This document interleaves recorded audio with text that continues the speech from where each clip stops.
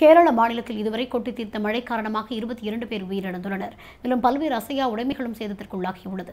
நேற்று முதல் கடும் மழை பெய்து வருகின்ற நிலையில் இதுவரையிலான நேரத்தில் பல்வேறு உயிரிழப்புகள் மற்றும் பொருட்சேதங்கள் ஏற்பட்டுள்ளன.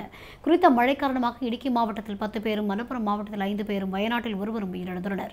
இதேவேளை கனமழை காரணமாக பல்வேறு இடங்களில் மண் சரிவு ஏற்பட்டதால் உயிரிழப்புகள் அதிகரித்துள்ளதாக தகவல்கள் தெரிவிக்கின்றன.